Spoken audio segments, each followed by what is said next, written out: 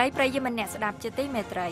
នៅក្នុងកម្មវិធីផ្សាយបន្តផ្ទាល់របស់ VOA នៅព្រឹកថ្ងៃច័ន្ទទី9ខែមេសាឆ្នាំ2018នេះខ្ញុំលីម៉ូរីវ៉ាន់និងសហការីនៃក្រុមផ្សាយជាខេមរៈភាសាសូមស្វាគមន៍ប្រិយមិត្តអ្នកស្ដាប់ពីរដ្ឋធានី Washington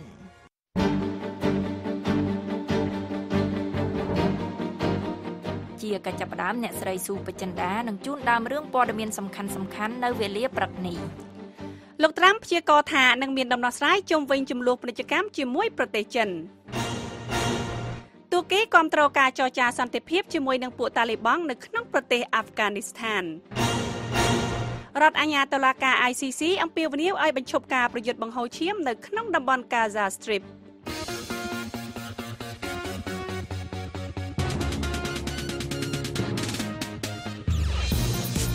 នៅក្នុងការផ្សាយរបស់ VOA នៅវេលាព្រឹកនេះយើងខ្ញុំមានបទសម្ភាសន៍ជាមួយលោករុនរតន៍វាសនាប្រធាននាយកដ្ឋាននគរបាលចរាចរណ៍និងសណ្ដាប់ធ្នាប់សាធារណៈអំពីសមត្ថកិច្ចនៅកម្ពុជាកំពុងទប់ស្កាត់អំពើហិង្សារឿងគ្រោះថ្នាក់ចរាចរណ៍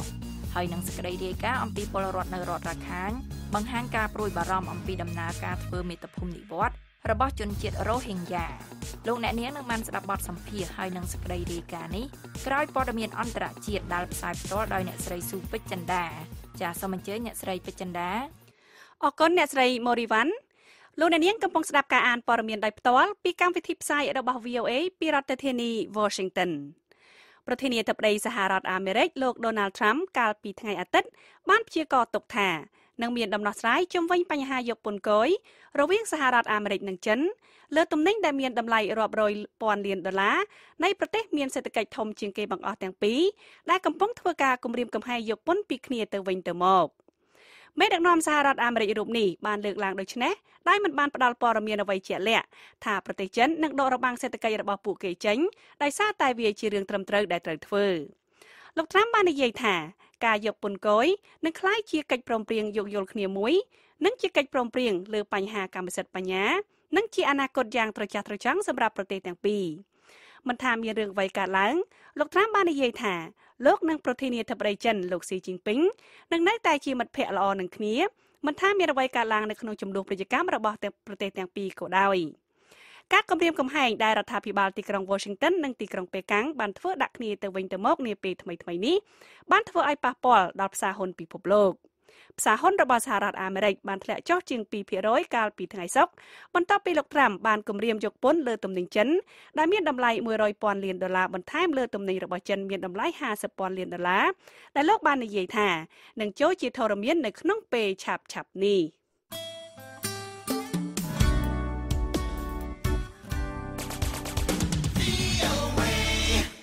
នាយករដ្ឋមន្ត្រីទូគីលោក Binali Yildirim កាលពីថ្ងៃអាទិត្យបានប្រកាសអំពីការគាំទ្ររបស់ទូគីចំពោះសំណើចរចាសន្តិភាពទៅកាន់ពួកបះបោរតាលីបង់នៅអំឡុងពេលដំណើរទស្សនកិច្ចរបស់លោកនៅក្នុងប្រទេសអាហ្វហ្គានីស្ថានលោក Yildirim បានថ្លែងនៅក្នុងសន្និសីទសារព័ត៌មានរួមគ្នាមួយជាមួយនឹងប្រធានាធិបតីអាហ្វហ្គានីស្ថានលោក Ashraf Ghani នៅក្នុងទីក្រុងកាប៊ុលថាពួកតាលីបង់មិនគួរធ្វើឲ្យបាត់បង់ឱកាសជាប្រវត្តិសាស្ត្រនិងជាឱកាសកម្រនេះឡើយលោកកានីបានស្នើកិច្ចចរចាសន្តិភាពគ្មានលក្ខខណ្ឌជាមួយនឹងពួកតាលីបង់អាហ្វហ្គានីស្ថានកាលពីជាង1ខែមុននៅអំឡុងពេលសន្និសីទស្ដីពីដំណើរការសន្តិភាពនៅក្នុងទីក្រុងកាប៊ុលនិងបានស្នើឲ្យមានបទឈប់បាញ់គ្នាលោក Shaf Hussein Mutazawi អ្នកនាំពាក្យរបស់លោកប្រធានាធិបតីអាហ្វហ្គានីស្ថានបានប្រាប់ VOA ថាលោក Yildirim បានលើកឡើងម្ដងទៀតថារដ្ឋាភិបាលរបស់លោកនឹងបន្តរក្សាជំហរជាមួយនឹងរដ្ឋាភិបាលនិងពលរដ្ឋអាហ្វហ្គានីស្ថានហើយថាខ្លួននឹងគាំទ្រដំណើរការសន្តិភាពរបស់ប្រទេសអាហ្វហ្គានីស្ថានការអំពាវនាវរបស់ទូគីដើម្បីឲ្យមានសន្តិភាពនៅក្នុងប្រទេសអាហ្វហ្គានីស្ថានធ្វើឡើងបន្ទាប់ពីពួកតាលីបង់នៅតែរក្សាភាពស្ងៀមស្ងាត់និងមិនទាន់ឆ្លើយតបទៅនឹងសំណើចរចាសន្តិភាពនេះ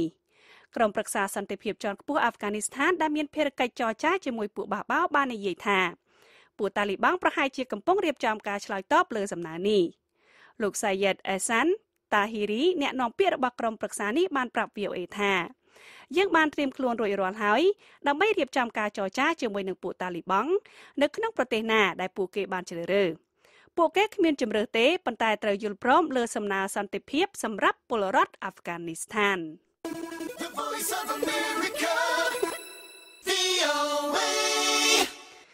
បន្ទាប់ពីការស្លាប់របស់ពលរដ្ឋប៉ាឡេស្ទីនចំនួន29នាក់នៅក្នុងបាតកម្មនាពេលថ្មីៗនេះនិងហេតុការណ៍ប៉ះទង្គិចគ្នាជាមួយនឹងកងកម្លាំងអ៊ីស្រាអែលតុលាការព្រហ្មទណ្ឌអន្តរជាតិ ICC កំពុងអំពាវនាវឲ្យបញ្ឈប់ការប្រយុទ្ធបង្ហូរឈាមនៅក្នុងតំបន់ Gaza Strip លោកស្រី Fatou Bensouda បាននិយាយថាការិយាល័យរបស់លោកស្រីកំពុងធ្វើការស៊ើបអង្កេតពាក់ព័ន្ធនឹងចំនួនដែនដីរបស់ប៉ាឡេស្ទីនហើយលោកស្រីកំពុងតាមដានករណីនេះយ៉ាងដិតដល់បំផុតលោកស្រី Bensouda បាននិយាយនៅក្នុងសេចក្តីថ្លែងការណ៍មួយថាការិយាល័យរបស់លោកស្រីកំពុងត្រួតពិនិត្យទៅលើបទចោទព្រហ្មទណ្ឌថ្មីពាក់ព័ន្ធនឹងករណីដែលបានកើតឡើងនៅក្នុងដែនដីប៉ាឡេស្ទីនរដ្ឋអាជ្ញាតុលាការព្រហ្មទណ្ឌបានថ្លែងថាអំពើហិង្សាត្រូវតែបញ្ឈប់លោកស្រី Bensouda បានថ្លែងបន្តទៀតថាជនណាដែលបានញុះញង់ឬបានចូលរួមនៅក្នុងអំពើហិង្សានេះរួមទាំងបានបញ្ជានិងលើកទឹកចិត្តឬចូលរួមចំណែកនៅក្នុងការបង្កឲ្យមានអំពើហិង្សាដែលរកឃើញតាមរយៈយុត្ថាធិការរបស់ ICC ត្រូវទទួលកាត់ទោសនៅចំពោះមុខតុលាការកងកម្លាំងប៉ូលីសពិសេសរបស់អាល្លឺម៉ង់បានវាយឆ្មក់ចូលផ្ទះមួយចំនួនដែលត្រូវបានគេសង្ស័យថាជាផ្ទះរបស់សមាជិកក្រុមស្ដាមនិយមជ្រុលនេះបើយោងតាមការិយាល័យរដ្ឋអាជ្ញាសហព័ន្ធអាល្លឺម៉ង់យ៉ាងហោចណាស់មានមនុស្សចំនួន8នាក់ត្រូវបានចោទប្រកាន់ថាបានពាក់ព័ន្ធក្នុងករណីនេះប្រធានការិយាល័យរដ្ឋអាជ្ញាសហព័ន្ធអាល្លឺម៉ង់បានថ្លែងថាផ្ទះទាំងនោះស្ថិតនៅក្នុងរដ្ឋ Brandenburg និងរដ្ឋ Thuringia នៅក្នុងទីក្រុង Berlin ត្រូវបានឆែកឆេររកមើលអាវុធបើទោះបីជាគ្មាននរណាម្នាក់ត្រូវបានចាប់ខ្លួនក៏ដោយក្រុមមន្ត្រីប៉ូលីសជឿជាក់ថាជនសង្ស័យគឺជាសមាជិករបស់ក្រុម Rasberger ដែលជាអង្គការដែលមិនទទួលស្គាល់សម័យទំនើបរបស់អាល្លឺម៉ង់ថាជារដ្ឋស្របច្បាប់និងមិនទទួលយកច្បាប់នានាពេលបច្ចុប្បន្ននេះក្រុមអាជ្ញាធរនិយាយថាក្រុមនេះត្រូវបានបង្កើតឡើងកាលពីឆ្នាំ2017ក្រៅពីការឆែកឆេររកអាវុធនេះហើយប៉ូលីសអាល្លឺម៉ង់ក៏កំពុងស៊ើបអង្កេតលើការស្លាប់របស់មនុស្សមួយចំនួនផងដែរក្រុមមន្ត្រីនិយាយថាក្រុមនេះបានដាក់គោលដៅសម្រាប់មនុស្សដែលពាក់ព័ន្ធប្រសិនបើចាំបាច់មួយរយៈកន្លងមកនេះគេសង្កេតឃើញថាអំពើហិង្សាតែងតែកើតមានបន្ទាប់ពីមានគ្រោះថ្នាក់ចរាចរណ៍កើតឡើងការវាយដំឲ្យរបួសទៅលើអ្នកដែលជួបគ្រោះថ្នាក់ចរាចរណ៍និងការបំផ្លាញទ្រព្យសម្បត្តិត្រូវបានគេយល់ថាដោយសារប្រជាពលរដ្ឋអស់ជំនឿទៅលើការអនុវត្តច្បាប់របស់សមត្ថកិច្ចក៏ប៉ុន្តែមន្ត្រីជាន់ខ្ពស់ផ្នែកចរាចរណ៍អះអាងថាបណ្ដាលមកពីជនឆ្លៀតឱកាសស្រែកញុះញង់ដើម្បីបង្កើតភាពអនាធិបតេយ្យនិងដើម្បីបានផលប្រយោជន៍ផ្ទាល់ខ្លួនខ្លះអ្នកនាងធីដាវិនបានជួបសម្ភាសជាមួយលោករណរដ្ឋវាសនាប្រធាននាយកដ្ឋាននគរបាលចរាចរណ៍និងសណ្ដាប់ធ្នាប់សាធារណៈលោកបានឲ្យដឹងថាការចាប់ជនបង្កអំពើហិង្សាមកផ្ដន្ទាទោសគឺជាវិធានការដ៏សំខាន់ក្នុងការទប់ស្កាត់អំពើហិង្សានេះហើយរហូតមកដល់ពេលនេះសមត្ថកិច្ចបានចាប់ជនបង្កទាំងនោះយកមកដាក់ទោសបានប្រហែល2ឬ3ករណីហើយសូមលោកអ្នកនាងស្ដាប់បទសម្ភាសន៍នេះដូចតទៅជំរាបសួរលោករណរដ្ឋវាសនាប្រធាននាយកដ្ឋាននគរបាលចរាចរណ៍នាងខ្ញុំសូមជំរាបសួរថាមួយរយៈនេះអំពើហិង្សាភាគច្រើនកើតឡើងបន្ទាប់ពីមានគ្រោះថ្នាក់ចរាចរណ៍តើអំពើហិង្សាកើតឡើងក្រោយគ្រោះថ្នាក់ចរាចរណ៍នឹងអាចបណ្ដាលមកពីមូលហេតុអ្វីខ្លះដែរទេចា៎អំពើហិង្សាកើតឡើងនៅពេលគ្រោះថ្នាក់ចរាចរណ៍ខ្ញុំគិតថាពេលខ្លះចំពោះជនខិលខូចមួយចំនួនគាត់បង្កពេលខ្លះគាត់មិនបានឃើញហេតុការណ៍ដែលកើតឡើងទេគាត់មិនបានឃើញគ្រោះថ្នាក់ដែលកើតឡើងទេប៉ុន្តែជនមួយចំនួនយល់ឃើញថាចេះតែនាំគ្នាស្រែកហើយនាំគ្នាបង្កភាពអនាធិបតេយ្យទៅលើអ្នកបបរដែលមិនដឹងខុសមិនដឹងត្រូវនេះខ្ញុំគិតថានេះពេលខ្លះគាត់ដូចជាមិនបានដឹងរឿងហើយគាត់ទៅជាបង្កស្រែកលោឡាដេញតាមឬគប់កញ្ចក់ឡានផ្សេងៗខ្ញុំគិតថានេះមិនមែនជាវិធីសាស្ត្រដែលដោះស្រាយឬនីតិវិធីដោះស្រាយទេយើងគួរតែខាត់ជួបាយនឹងហើយយើងទុកឲ្យសមត្ថកិច្ចដែលនៅជិតបំផុតនឹងគាត់មានវិធានការតាមផ្លូវច្បាប់នេះជាលក្ខណៈដោះស្រាយបាទតើការអស់ជំនឿរបស់ប្រជាពលរដ្ឋទៅលើការអនុវត្តច្បាប់ឬក៏ការដាក់ទោសទៅលើជនបង្កគ្រោះថ្នាក់នឹងវាជាកត្តាសំខាន់ក្នុងការជំរុញឲ្យមានអំពើហិង្សានេះដែរទេចា៎ថាភាពអស់ជំនឿពាក់ព័ន្ធទៅលើច្បាប់ចំពោះខ្ញុំយល់ថាមិនមែនជាវិធីសាស្ត្រដែលយើងគិតថាការយល់ដឹងរបស់ប្រជាពលរដ្ឋនៅមានកម្រិតឬប្រជាពលរដ្ឋអស់ជំនឿទេពេលខ្លះគាត់យល់ជាងអីទៅទៀតព្រោះការធម្មតាការវាយតប់គ្នាគឺជាអំពើខុសច្បាប់ហើយមិនមែនគាត់មិនយល់ពីច្បាប់ទេគាត់ដឹងថាពេលណាវាយគេបង្ករបួសស្នាមគាត់ត្រូវមានទោសសម្លាប់គេត្រូវមានទោសប៉ុន្តែពេលខ្លះគាត់របៀបដឹងហើយធ្វើមិនដឹងអាហ្នឹងសំតែយើងគិតថាសមត្ថកិច្ចមានវិធានការឲ្យខាត់ខ្លួនមិនឲ្យអនុញ្ញាតឲ្យគាត់ធ្វើតាមអំពើចិត្តតទៅទៀតបានទេបាទពេលខ្លះការញុះញង់ របស់ជនមួយចំនួនដែលថាបង្កហិង្សារបៀបថាអាងឲ្យស្អប់ដល់បុគ្គលជាដែលយើងមិនចូលចិត្តអញ្ចឹងទៅគាត់មិនសប្បាយចិត្តចំពោះអ្នកអស់ហ្នឹងពេលខ្លះគាត់អាចជាការញុះញង់ឬការមិនសប្បាយរបស់គាត់ហ្នឹងក៏អាចបង្ករបួសស្នាមដែរអំពើហិង្សាកើតឡើងក្នុងពេលគ្រោះថ្នាក់ចរាចរណ៍ហ្នឹងបង្កឲ្យមានផលវិបាកអ្វីខ្លះដែរទេចា៎អំពើហិង្សាកើតឡើងនៅពេលគ្រោះថ្នាក់ចរាចរណ៍ខ្ញុំគិតថាចំពោះអ្នកបង្កគឺថាមានផលលំបាកធ្ងន់ធ្ងរព្រោះទី1គាត់អាចមានទោសពីបទមជ្ឈិមនិងបទឧក្រិដ្ឋយើងមិនបានឃើញការពិតជាក់ស្ដែងគាត់ភ្នែកយើងឮគេថាយើងឮគេស្រែកយើងនាំគ្នាទៅចោមរោមមើលរឿងចោមរោមទៅវាយមួយដៃមួយជើងអានេះយើងគិតថាអសិលធម៌សង្គមហើយយើងគិតថាសង្គមយើងអ្វីមានច្បាប់មានទម្លាប់យើងមិនគួរប្រើអញ្ចឹងគេថាក្រមសីលធម៌ល្អរបស់ប្រជាពលរដ្ឋខ្មែរវាអត់មានអញ្ចឹងយើងចង់ឲ្យបងប្អូនប្រជាពលរដ្ឋហ្នឹងធ្វើម៉េចអត់ធ្មត់យើងឃើញថាទោះបីជាអ្នកហ្នឹងខុសក៏ដោយត្រូវក៏ដោយយើងត្រូវតែសួរនាំឲ្យបានច្បាស់លាស់ហើយយើងធ្វើការឃាត់ខ្លួនយើងដល់ជនសង្ស័យឬអ្នកដែលបង្កឬអ្នកដែលយើងឃើញថាអ្នកហ្នឹងក៏មិនបង្កហ្នឹងក៏យើងត្រូវតែឲ្យទៅសមត្ថកិច្ចជាអ្នកធ្វើការសម្រេចចិត្តធ្វើការវាស់វែងឬយ៉ាងណានោះប៉ុន្តែបើសិនជាយើងធ្វើសម្រេចចិត្តដោយខ្លួនឯងដែលមានការចោមរោមហើយមានគ្នាច្រើនកុំថាឡើយយើងមានគ្នាច្រើនព្រោះធម្មតាសមត្ថកិច្ចកាលណាធ្វើការឃាត់ខ្លួនយើងឃើញហើយតែរយៈពេលថ្មីយើងធ្វើការឃាត់ខ្លួនអ្នកដែលបង្កហ្នឹងទោះបីមានគ្នាច្រើនក៏អាចសមត្ថកិច្ចរកឃើញដែរមិនមែនថារកមិនឃើញហើយគេបោះបង់ចោលធ្វើការស៊ើបអង្កេតទេគេនៅតែស៊ើបអង្កេតបន្តអញ្ចឹងយើងធ្វើឲ្យយើងខូចអនាគតហើយព្រោះយើងកិច្ចចេញពីលំនៅឋានយើងរត់ចោលស្រុកយើងរត់ចោលប្រពន្ធកូនឬអីផ្សេងអញ្ចឹងសមត្ថកិច្ចនៅតែតាមរហូតអំពើហិង្សាដែលកើតឡើងនៅក្នុងពេលដែលគ្រោះថ្នាក់ហ្នឹងប៉ះពាល់ដល់សេចក្តីថ្លៃថ្នូរនៅក្នុងសង្គមដល់កម្រិតណាដែរទេចា៎ខ្ញុំឃើញថាគ្រោះថ្នាក់ចរាចរណ៍វាប៉ះពាល់មួយទៅហើយការខាត់បង់ទ្រព្យសម្បត្តិការបាត់បង់អាយុជីវិតឬការបាត់បង់ធនធានមនុស្សបានន័យថានៅក្នុងសង្គមយើងប៉ុន្តែចំណុចសំខាន់មួយទៀតយើងឃើញថាវាបាត់ភាពថ្លៃថ្នូរមួយទៀតគឺថាដែលការគ្រោះថ្នាក់ចរាចរណ៍ហើយយើងមិនព្រមទទួលខុសត្រូវធ្វើការដោះស្រាយអានេះវាធ្វើឲ្យមើលទៅមានភាពរញ៉េរញ៉ៃសណ្ដាប់ធ្នាប់សង្គមនឹងមិនល្អអញ្ចឹងយើងចង់ឲ្យបងប្អូនប្រជាពលរដ្ឋជាពិសេសអ្នកដែលបង្កក៏ដោយនឹងទៅធ្វើឲ្យមានការទៅជែកគ្នាព្រោះអានេះវាជំរុញទៅបន្តិចម្ដងឲ្យមានការយល់ដឹងទាំងអ្នកបើកបរទាំងការយល់ដឹងទាំងអ្នកដែលរងគ្រោះយើងគិតថាថ្ងៃក្រោយទៅយើងទុកឲ្យច្បាប់ជាអ្នកកំណត់អញ្ចឹងគេថាសិលធម៌សង្គមយើងក៏មើលទៅវាអាចតែទំនើបដែរมันអាចមានភាពញ៉ៃញ៉ៃដោយយើងការផ្ដន់ទោសនៅក្រៅប្រព័ន្ធអ្វីដែលខុសពីច្បាប់នោះទេបាទតើខាងនាយកដ្ឋាននគរបាលចរាចរណ៍នឹងមានវិធានការអ្វីខ្លះដើម្បីទប់ស្កាត់ឬក៏បញ្ជាអំពើហិង្សាទាំងឡាយដែលកើតឡើងនៅពេលដែលក្រោយគ្រោះថ្នាក់ចរាចរណ៍ដែរទៅចា៎បាទយើងឃើញហើយថាឯកឧត្តមនាយឧត្តមសេនីយ៍សន្តិមនិតនេតសវឿនចំណុចសំខាន់ទី1គាត់ចង់ឲ្យកងកម្លាំងប្រដាប់អាវុធទាំងអស់កាលណាគ្រោះថ្នាក់ចរាចរណ៍ទោះបីខុសនឹងត្រូវយើងត្រូវមានកម្លាំងអន្តរាគមន៍ភ្លាមទៅដល់កន្លែងកើតហេតុចំណុចសំខាន់ទី2ឯកឧត្តមក៏ចង់ឲ្យកម្លាំងសមត្ថកិច្ចយើងហ្នឹងធ្វើម៉េចអនុវត្តតាមច្បាប់ឲ្យបានត្រឹមត្រូវជៀសវាងការគេថាមិនជឿទុកចិត្តរបស់បងប្អូនប្រជាពលរដ្ឋពេលកាត់ហេតុភ្លាមបើសិនមានបង្កគឺថាសមត្ថកិច្ចត្រូវធ្វើការឃាត់ខ្លួនភ្លាមនៅកន្លែងកាត់ហេតុបានន័យថានេះគឺជាបទល្មើសជាក់ស្ដែងប៉ុន្តែបើសមត្ថកិច្ចទៅមិនទាន់ហើយគាត់រត់គេចសមត្ថកិច្ចត្រូវមើលតាមរូបភាពទាំងអស់ហើយសុំឲ្យខាងស្ថាប័នតុលាការធ្វើយ៉ាងណាយើងសុំនៃការចាប់ខ្លួនព្រោះថាអ្នកបង្កនេះមិនទុកឲ្យរត់ខ្លួនតទៀតទេអញ្ចឹងកាលណាយើងធ្វើការឃាត់ខ្លួនយើងផ្ដន់ទោសគាត់ទៅតាមច្បាប់ខ្ញុំគិតថាមនុស្សអាចគាត់រៀងយល់ឃើញថានេះគឺជាអំពើបាបអញ្ចឹងគាត់មិនអាចអនុវត្តតទៀតបានទេអានេះមិនមែនតែគ្រោះថ្នាក់ចរាចរណ៍មួយទេខ្ញុំឃើញរូបភាពផ្សេងខ្លះដូចជាចោលឆក់ឬចោលអីផ្សេងគាត់តែងតែធ្វើការវាយតបឬទាត់ធាក់ទៅលើជនល្មើសហ្នឹងប៉ុន្តែរូបភាពខ្លះយើងមើលទៅវាមិនសមរម្យទេព្រោះពេលខ្លះយើងមិនដឹងថាអ្នកហ្នឹងជាជនល្មើសពិតប្រាកដមែនអត់ព្រោះពេលខ្លះឮតគ្នាយើងចូលមកយើងមានកំហឹងថាអ្នកហ្នឹងជាជនល្មើសឬអីផ្សេងយើងបង្កបាត់ហើយអញ្ចឹងវាបាត់សណ្ដាប់ធ្នាប់បាត់ហើយអញ្ចឹងយើងឃើញភាពនេះយើងអត់ចង់ឃើញតទៀតទេអញ្ចឹងមិនមែនតែនគរបាលចរាចរណ៍មួយទេដែលមានវិធានការគ្រប់នគរបាលជំនាញជានគរបាលព្រំទាន់ឬនគរបាលជំនាញផ្សេងបើឃើញអំពើហិង្សាមួយណាដែលគេថាដែលល្មើសនឹងច្បាប់យើងគិតនៅវិធានការគឺឃាត់ខ្លួនយកទៅតែម្ដងបាទសូម្បីតែយើងគិតថាមិនបង្ក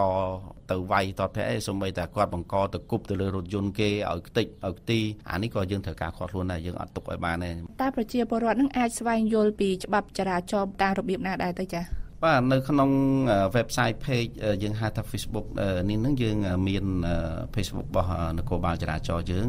យើងមាននគរបាលចរាចរណ៍សម្រាប់សាធារណៈនេះយើងមាន page មួយហើយនៅក្នុងនោះយើងក៏មាន page របស់គណៈកម្មការជាតិបព្វជិតចរាចរណ៍ផ្លូវគោកដែរហើយការផ្សព្វផ្សាយពីច្បាប់ហ្នឹងខាងក្រសួងសាធារណការយើងក៏មាន page ក៏ដូចមាន app ឲ្យបងប្អូនប្រជាពលរដ្ឋហ្នឹងអាច download ចូលច្បាប់នៅចេញពីនេះដែរអញ្ចឹងយើងឃើញហើយថាវិធីផ្សព្វផ្សាយច្បាប់នេះយើងប្រើរូបភាពច្រើនទាំងចែកជាខិតប័ណ្ណទាំងការផ្សព្វផ្សាយតាមវិទ្យុទាំងទូរផ្សេងៗនេះយើងក៏ធ្វើការផ្សព្វផ្សាយតាមរយៈតាមប្រព័ន្ធអេឡិចត្រូនិកតើលោកមានដំបូងមានអ្វីខ្លះដល់ប្រជាពលរដ្ឋយើងនៅក្នុងការបញ្ជាអំពើហិង្សានិងគោរពច្បាប់ចរាចរណ៍ទាំងអស់គ្នាចាដើម្បី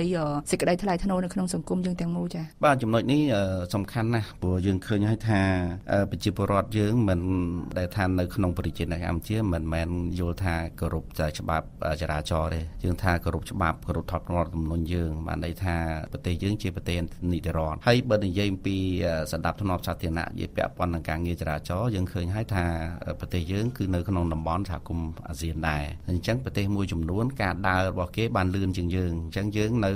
ដើររៀងយឺតបន្តិចប៉ុន្តែមករយៈចុងក្រោយពេលយើងអនុវត្តយើងឃើញអេរយាប័តបើកបរការយោគយល់គ្នាអធ្យាស្រ័យនេះបើកបរយើងឃើញមានរបៀបរៀបរយច្រើនទន្ទឹមនឹងរបៀបរៀបរយច្រើនយើងក៏ឃើញថានៅមួយចំនួនដែរនៅភាពអញ្ញែញ៉ៃបាត់បរមិនគោរពភ្លើងសញ្ញាមិនគោរពភ្លើងស្តុបព្រោះយើងឃើញថា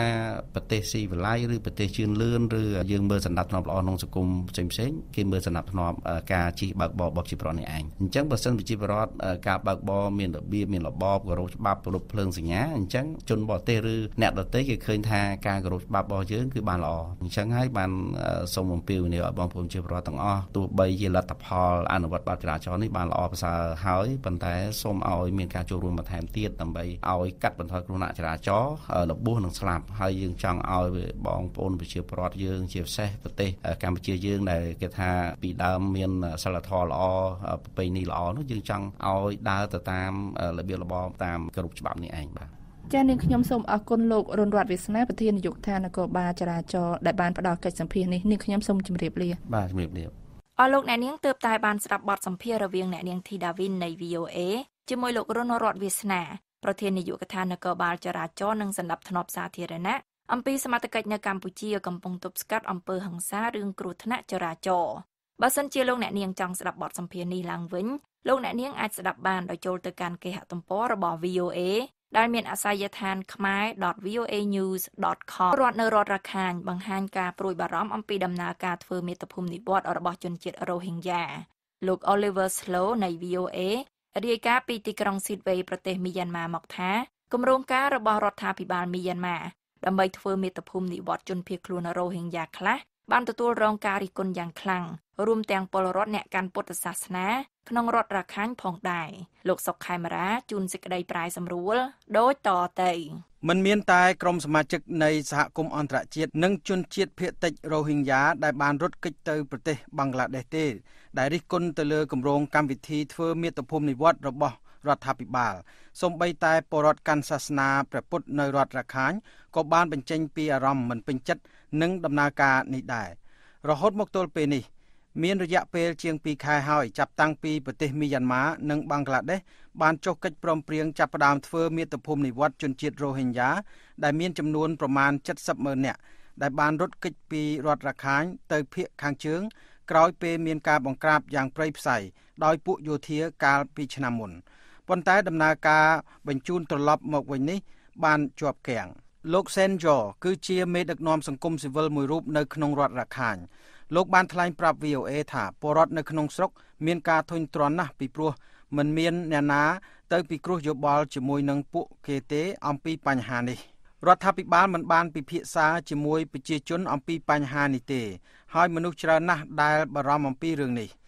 លោកសេនយ៉ូថ្លែងបន្តថាពលរដ្ឋជាច្រើននៅរដ្ឋរាខិននេះបារម្ភថាអ្នកដែលវិលត្រឡប់តាមរយៈកម្មវិធីនេះអាចរួមមានពួកភេរវជនដោយពួកគេសម្ដៅទៅលើកងទ័ពសង្គ្រោះរ៉ូហិងយ៉ាអារ៉ាខាន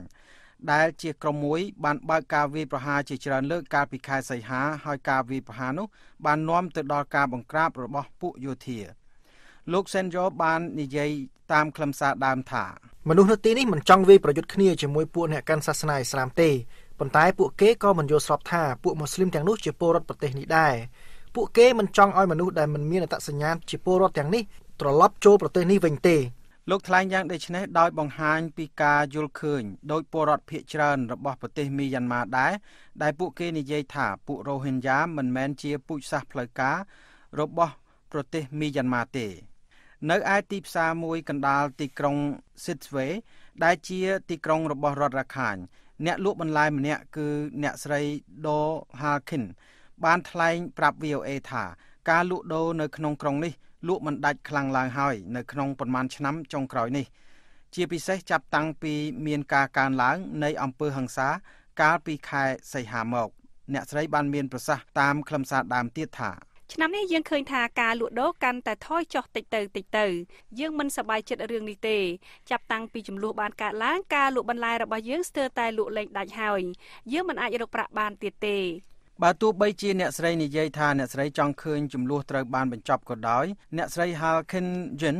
បាននិយាយថាអ្នកស្រីមិនសូវប្រកាសនៅក្នុងចិត្តទេអំពីការយល់ឃើញលើដំណើរការធ្វើមាតុភូមិនិវត្តន៍នេះអ្នកស្រីមិនប្រកាសក្នុងចិត្តដែរថាពលរដ្ឋនៅក្នុងរដ្ឋរាខាញអាចរស់នៅត្រូវគ្នាជាមួយនឹងជនជាតិរ៉ូហិញយ៉ាឬយ៉ាងណាដែរដោយសារតែមានការស្អប់គ្នាខ្លាំងចាប់តាំងពីអំពើហិង្សាបានឆេះឡើងនៅទូទាំងរដ្ឋរាខាញកាលពីឆ្នាំ2012លោក La Ten ដែលជាអ្នកលក់បន្លែម្នាក់ទៀតនៅក្នុងផ្សារនេះដែរមានភាពក្លាហាននៅក្នុងការនិយាយអំពីរឿងនេះដោយលោកបានបញ្ជាក់ថាពួកមូស្លីមជាអ្នកបើកការវាយប្រហារនេះខ្ញុំគិតថាដោយសារតែពួកគេមិនចង់រស់នៅចុះសម្រុងជាមួយនឹងពលរដ្ឋនៅក្នុងរដ្ឋរាខាញនេះពួកគេមិនចង់រស់នៅជាមួយពួកយើងហើយខ្ញុំគិតថាយើងក៏មិនអាចរស់នៅជាមួយពួកគេដែរកាលពីខែមុនរដ្ឋាភិបាលមីយ៉ាន់ម៉ាបាននិយាយថាក្រោយពេលបានពិនិត្យទៅលើបញ្ជីឈ្មោះរូបថតនិងភូមិឋានរបស់មនុស្សដែលបាត់បង់ទីជម្រកចំនួន8032នាក់ដែលត្រូវបានបញ្ជូនទៅប្រទេសបង់ក្លាដេសមានមនុស្សតែ193នាក់ប៉ុណ្ណោះនៅក្នុងចំណោមពួកគេត្រូវបានគេរកឃើញអត្តសញ្ញាណថាធ្លាប់បានរស់នៅក្នុងប្រទេសមីយ៉ាន់ម៉ាតែពលរដ្ឋទាំង193នាក់នោះមិនប្រកាសថានឹងព្រមត្រឡប់ទៅវិញដោយស្ម័គ្រចិត្តឬទេលោក Win Yat Ai រដ្ឋមន្ត្រីក្រសួងកិច្ចការសង្គមសង្គ្រោះនឹងការផ្លាស់ប្ដូរទីលំនៅមិនអាចតាក់ទងសុំការពន្យល់បានទេជនជាតិរ៉ូហិញយ៉ាយ៉ាងច្រើនរស់នៅក្នុងប្រទេសបង់ក្លាដេសដែលបានបង្ហាញការព្រួយបារម្ភអំពីការវិលត្រឡប់មកប្រទេសមីយ៉ាន់ម៉ាវិញដោយមានការភ័យខ្លាចលើសុវត្ថិភាពរបស់ពួកគេថាតើប្រទេសមីយ៉ាន់ម៉ាមានភាពស្មោះត្រង់កម្រិតណានៅក្នុងការអនុញ្ញាតឲ្យជនជាតិរ៉ូហិញយ៉ាត្រឡប់មកប្រទេសនេះវិញនៅពេលនេះវានៅតែចោទជាសំណួរទៅមុខទៀតបន្ទាប់ពីមានការបញ្ចេញមតិដោយឧត្តមសេនីយ៍ជាន់ខ្ពស់មីងអោងឡាំងដែលបានរិះគន់យ៉ាងខ្លាំងទៅលើជនជាតិភាគតិចមូស្លីមនេះនៅក្នុងការជួបប្រជុំមួយនៅរដ្ឋខាជីនកាលពីថ្ងៃ26ខែមីនាឧត្តមសេនីយ៍រូបនេះបានហៅក្រុមជនជាតិនេះថាជាជនបង់ក្លាដេសដែលជាពាក្យសម្ដៅដល់គំនិតមួយដែលបញ្ជាក់ថាពួកគេគឺជាជនអន្តោប្រវេសន៍ខុសច្បាប់ហើយលោកនិយាយថាពួកគេមិនមានអាកប្បកិរិយាឬវប្បធម៌ដូចជនជាតិភាគតិចនានាក្នុងប្រទេសមីយ៉ាន់ម៉ាទេលោកថ្លែងថាភាពតានតឹងបានបញ្ឆេះដោយសារតែពួកបង់ក្លាដេសទាមទារសញ្ជាតិការអត្ថាធិប្បាយបែបនេះបានធ្វើឲ្យមានការស្ដីបន្ទោសយ៉ាងខ្លាំងមួយពីអគ្គលេខាធិការអង្គការសហប្រជាជាតិគឺលោក Antonio Guterres ដោយលោកបាននិយាយថាវាជារឿងចាំបាច់ដែលលក្ខខណ្ឌនានាត្រូវដាក់ឲ្យអនុវត្តដើម្បីធានាថាជនជាតិរ៉ូហិញយ៉ាអាចត្រឡប់ទៅផ្ទះរបស់ពួកគេវិញដោយស្ម័គ្រចិត្តដោយសុវត្ថិភាពនិងប្រកបដោយកិត្តិយសពីរដ្ឋធានី Washington ខ្ញុំសុកខេមរា VOA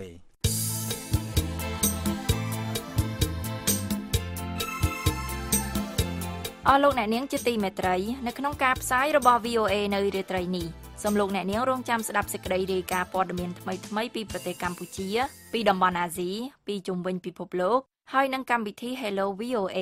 នៅរាត្រីនេះយើងនឹងពិភាក្សាអំពីសេរីភាពអង្គការសង្គមស៊ីវិលក្នុងបរិយាកាសនយោបាយបច្ចុប្បន្ន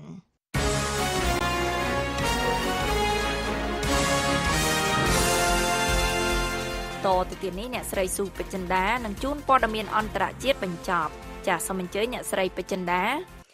អរគុណអ្នកស្រីម៉ូរីវ៉ាន់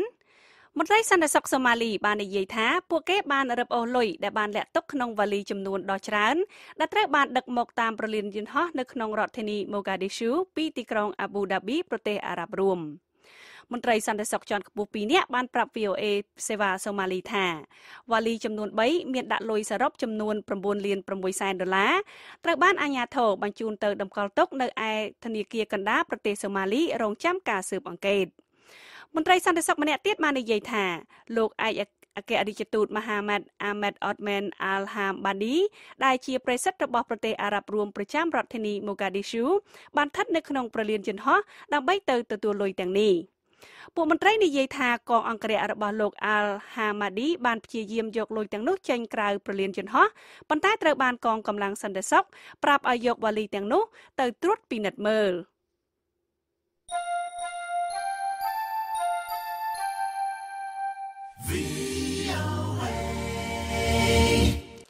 ក្នុងការធ្វើដំណើរពីជំរំជនភៀសខ្លួននៅក្នុងប្រទេសប៉ាគីស្ថានមកកន្លែងតាំងពិព័រណ៍នៅក្នុងរដ្ឋធានី Washington នាង Saida Eta Bari មានដំណើរជីវិតគួរឲ្យកត់សម្គាល់ហើយជាពិសេសនោះនាងជាមនុស្សថ្លង់នៅក្នុងតំបន់ដែលមានអាកាសតិចតួចសម្រាប់ជនពិការហើយជាកន្លែងដែលគ្រប់គ្រងលើសលប់ដោយបរិសុទ្ធបច្ចុប្បន្ននាង Saida Eta Bari ជាអ្នកច្នៃគ្រឿងអលង្ការវ័យក្មេងម្នាក់ដែលមានទេពកោសល្យនាងថ្លង់តាំងពីកំណើតដោយសារជំងឺរលាកស្រាមខួរនាងមិនចេះនិយាយទេហើយមិនចេះទំនាក់ទំនងជាភាសាសញ្ញានោះដែរប៉ុន្តែមកដល់សហរដ្ឋអាមេរិកនាងរៀនបានសញ្ញាបត្រវិទ្យាល័យហើយមានជំនាញខាងរចនានិងច្នៃគ្រឿងអលង្ការត្បូងពេជ្រដែលនាងបានដាក់លក់នៅតាមប្រព័ន្ធអ៊ីនធឺណិតកំហឹងការអាណិតអាសូរបំណងប្រាថ្នាចង់បានយុត្តិធម៌ទាំងនេះគឺជាហេតុផលមួយចំនួនរបស់ស្ត្រី10នាក់ដែលក្រសួងការបរទេសអាមេរិកបានផ្ដល់កិត្តិយសនៅឆ្នាំនេះដោយប្រគល់រង្វាន់ស្ត្រីអន្តរជាតិក្លាហានលោកស្រី Melania Trump ភរិយារបស់លោកប្រធានាធិបតីសហរដ្ឋអាមេរិក Donald Trump បានផ្ដល់កិត្តិយសដល់អ្នកទទួលរង្វាន់ដ៏មានកិត្តិយសទាំងនេះនៅរដ្ឋធានី Washington កាលពីថ្ងៃទី23ខែមីនាស្ត្រីទាំងនោះរួមមានអ្នកស្រីឡាម៉ាលូម៉ាស៉ែតដែលកើតនៅក្នុងគ្រួសារទេសចរបានក្លាយជាសកម្មជនស៊ីវិលហើយឥឡូវនេះបានក្លាយជាអនុប្រធានសភាជាតិប្រទេសម៉ូរីតានីនាវាដឹកទំនិញមួយគ្រឿងបានបុកគេហដ្ឋានប្រវត្តិសាស្ត្រមួយនៅច្រកសមុទ្របូប្រូសសនៅទីក្រុងអ៊ីស្តានប៊ុលប្រទេសទូគីទីភ្នាក់ងារសារព័ត៌មានអាណាឌូលូរបស់ប្រទេសទូគីបាននិយាយថានាវាដែលមានទង់ជាតិប្រទេសម៉ាល់តានេះបានខូចកាលពីថ្ងៃសៅរ៍បានបណ្ដាលឲ្យចង្កូតកប៉ាល់នេះមិនដំណើរការហើយក្រុមនាវិកមិនអាចបញ្ជាកប៉ាល់នេះបាននៅពេលខណៈធ្វើដំណើរនៅតាមដងផ្លូវដ៏មមាញឹក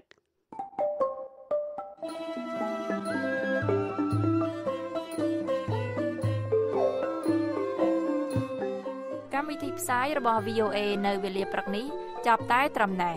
ក៏ប៉ុន្តែលោកអ្នកនាងនៅអាចស្ដាប់ឬអានព័ត៌មានរបស់ VOA ឡើងវិញបានតាមរយៈគេហទំព័រដែលមានអាសយដ្ឋាន khmer.voanews.com